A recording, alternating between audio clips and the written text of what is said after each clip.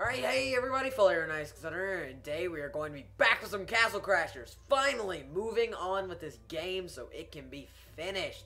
Those of you new to the channel, this is a Let's Play I've been doing for quite some time now.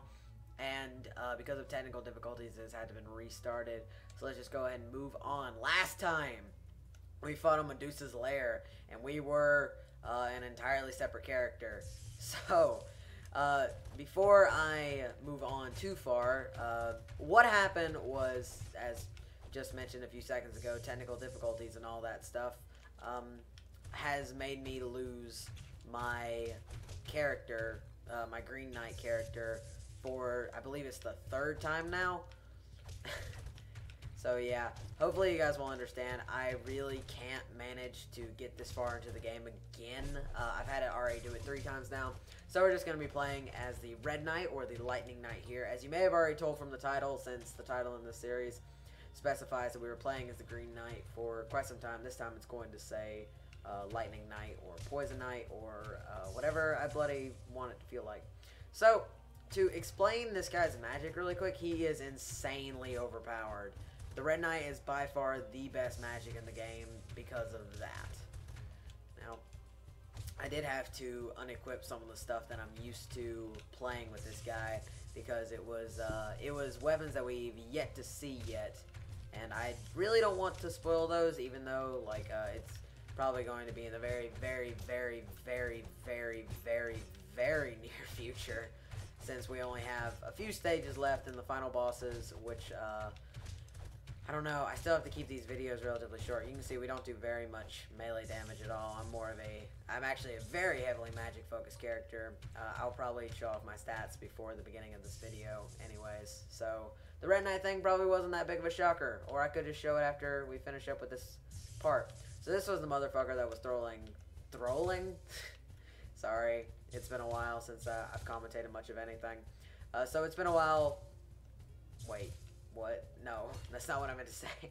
So that was the guy who was throwing the boulders at us. Here is Gladiator. I believe it's the Gladiator sword. It does critical damage. It's a pretty good sword. It's actually really comparable to the one I have right now, except for the fact that this one doesn't do crits. I think this one still has more defense, though. I think this one has 2 more defense, to be exact. And I am a very defense and magic-oriented character, as you probably should be with the Red Knight, of all things. Most of them really don't matter what you do with, but Red Knight definitely is that one that really is magic. So you'll see me using a lot of magic here. I have beaten the game with this character, by the way, so hardcore mode is a thing. No, I said I may do that at the beginning of this project, but how Castle Crashers has been looking lately is just really, I don't know. I could be doing the ultimate combo. Well, no, you can't. Not against the heavy class Castle Crashers like this. So, yeah. Glad to finally be back into this series, actually. I've been kind of missing Castle Crashers. I just randomly got the urge to, oh my god, get the fuck in my way. I just randomly got the urge to record a few minutes ago, uploading that Liberty Launcher video I did a few days ago. I've been uploading a lot of TF2 lately. I've kind of been re-enjoying TF2 as a whole, for no good reason, really. These guys are hard to kill. They have a lot of health, and I am not using my magic as much as I probably should, or as effectively. I've been playing Green Knight a lot, and the last time I played this game, I was the Green Knight. So, just to show off some of his other magic here, he's like all of the other 4 Castle Crashers. I have his jump unlocked. I have all of the magic for him unlocked. I think this is one of the characters that I just kind of convinced myself, like, there's no reason to max out magic, but I'm sure there's a damn good reason to have maxed out magic. So you may be asking yourself for the final area of the game, how on earth are you going to manage to pull off something like that when you have a full magic character? Let me worry about that, since, like I said, I've beaten the game with this guy before. It wasn't too terribly hard. I love it when the gladiators randomly do that, because enemies will sometimes just be like, yo, what's up, you guys? I want to see what all the electricity's about. And they'll just run into your electric stream.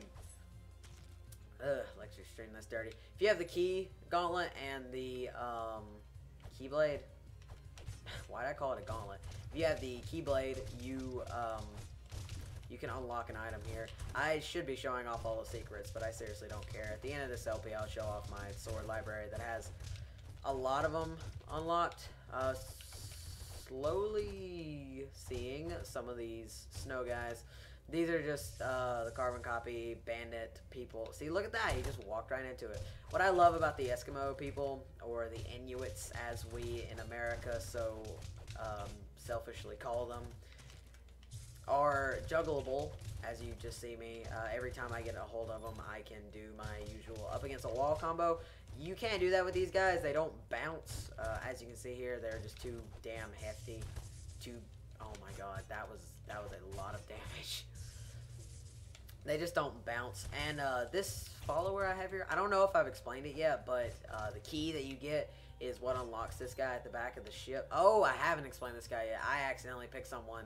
Okay, so how you get this guy, since I have him, if you bring the Cardinal to this location, he will pull out a Keyblade. If you take that key and you have it equipped and you take it to the back of the Ark, you can unlock the Beholder. He is a +2 to your magic abilities, nothing in there. So now we get to fight more of these Inuit guys. Sadly, not enough of them, though. The next areas coming up are going to be absolutely filled with these Inuit motherfuckers. Or, I think I said the racial slur wrong, but you get it. I'm not racist toward Inuits. I don't understand people who's, like, obscurely racist like that. It doesn't make any sense. Like, what has an Eskimo ever what's an Eskimo ever done to you? I mean, have you even ever seen an Eskimo? I don't think I've seen an Eskimo before. I don't know. I hear a lot of people do it. Rocks, 1 mile, swamp, 96 miles. Wow. Brrr. This game has a lot of really funny humor. So moving on to the next area is ice area. There's a lot of hidden treasure here. Now we get to fight some of our snow friends here. Get to see the full potential of them. We'll be fighting pretty much exclusively these guys for the rest of the game as we save the Ice Princess, and we have that whole debauchery to go through. The game's not long for this world after this part. Alright, so we can get 3 of these guys. Let's see, look at that. It seems like they move faster when they're moving into your magic for some reason. Maybe that's me. I don't know.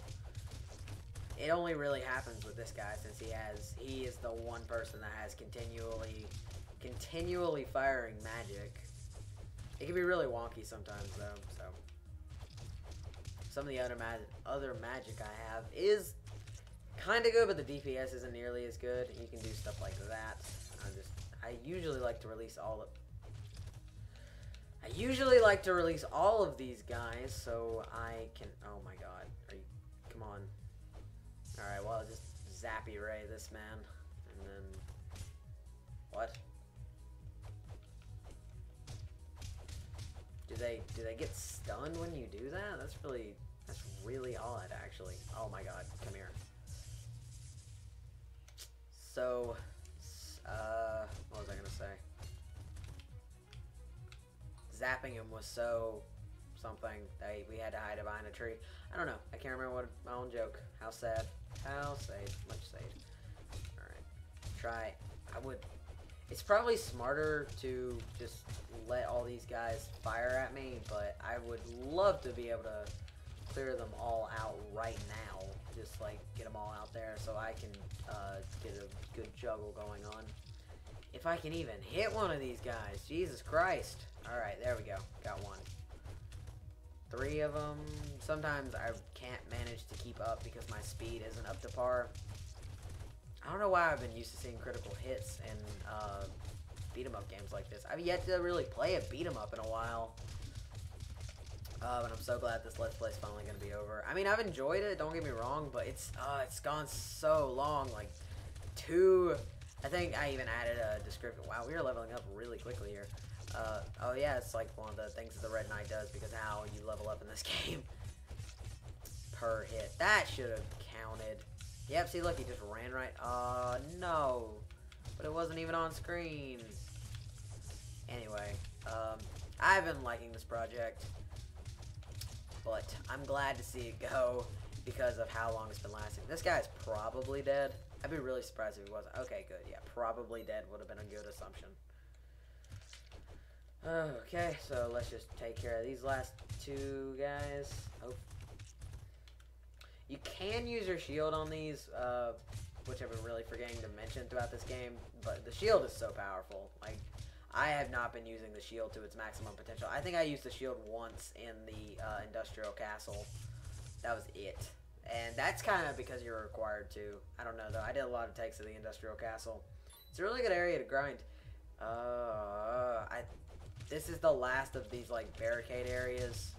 No. It's the last of this little section. Then we get into a later section. Beat-em-ups are hard to commentate. Don't look at me. Because what are you supposed to be talking about? X, X, Y, X, X, Y, Y, X, X, X, Y, Y, X. I mean, I could be doing some of the risky strats, but really just trying to keep it as entertaining and fast-paced as possible by putting as many enemies on the screen as I possibly can at one point in time. As you can see here, there are a lot of enemies on screen right now, which allows me to do really cool stuff like this. Like, doing huge wrecking balls like that gives you a ton of experience. This character and the giraffe, like, can rack up some serious experience, man. Because of, like I was trying to get across earlier, how you gain experience in this game is every hit. So getting enemies into stun locks like that. Oh, okay, I had to readjust my earphone, but I guess I just got hit by an arrow. So how you would gain levels in this game, the Red Knight takes advantage of that. See how many times I'm hitting these people for 14 damage each. It's quite a bit of damage and really good DPS, but it also allows me, for every single hit I do, my experience bar goes up. I don't think you can grind like this until, because it only does actual physical hit damage and when they're dead, so it doesn't count for that. I don't care if you drop money. I don't want to buy anything else without this game. It's oh.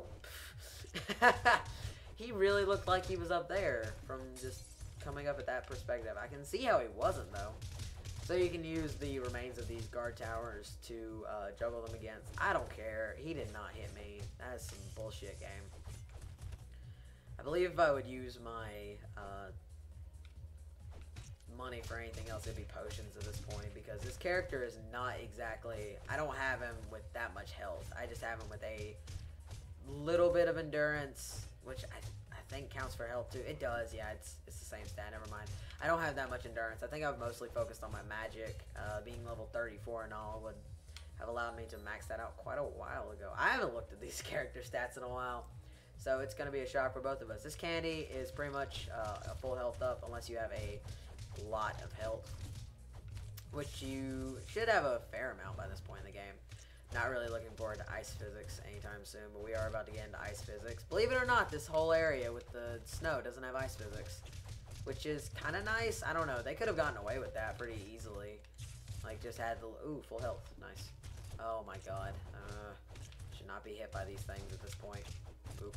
I don't use my range magic enough. I really don't. Whoosh. Get these guys out of here. I think these are the last two. Yeah. Okay. He should be dead by now. I was about to say, I'd be really shocked if... Oh, I did not mean to do that. I'm sorry. Oh, the lightning puns I could be making in this very short time we have together. Here's the Behemoth Sword. I talked about a run a while back that consisted with a full level 1 chicken run when I was playing Castle Crashers, like, really intensely, where I was insanely good at the game. I'm not anymore. I just got really good at it for no good reason. I didn't even play online or really with anyone else. It was just kind of shit to do. Kind of an ungodly amount of hours in this game for someone who hasn't even played hardcore mode yet. Well, okay, I've delved into hardcore mode a little bit. What? Oh, no. Okay, we just had, like, huge frame drops there. And we're having them a little bit more consistently now. Skype is closed. I don't know what will be going on here. Cute little penguin. You'll be seeing him if you played anything else. There is a creature right behind here. It's the Obama Snow. And if you come up here with the horn where it has the horn sign, you can get another one, which is the bipolar bear. The joke is really in what he does. The bipolar bear will attack both enemies and friends alike. If you're the only player on screen, he will randomly attack you from time to time. He doesn't do that much damage, so it's really just a nuisance. Right here is a meat sword, and probably what people are more interested... what is the meat sword like? That's pretty good if it wasn't such a downer to magic. Probably what most people are looking for here is the ice sword, so I'll try and show that off really quickly. It's like right in here. Yeah, right there it is. Okay. I really like the sword. I only had it unlocked, but I guess I should show off the stats before the sword disappears. Come on. Yep, ice physics. It has actually no stats, but fun fact, it is the only sword in the game that has a chance to freeze enemies, and to me that makes it really perfect. So here are warnings here. You have to really listen for this, so I may be a little bit quiet to hear what's going on, because you have to look out for the arrows and the ice magic. This first one you get a freebie on, so you would obviously see that and jump over this. Yeah. If you get hit by ice magic, I really wouldn't even worry about it. Okay. You can... No, yeah. I'm really bad about this. Okay. Okay. So, I knew to jump over that one. I'm really bad at this area, you guys. I'm sorry. I'll make it eventually. They don't do enough knockback. So, the closer you get... So, jump twice. What? I heard the noise like twice. What? This is bullshit. Sorry about the Facebook message. Oh my god, game.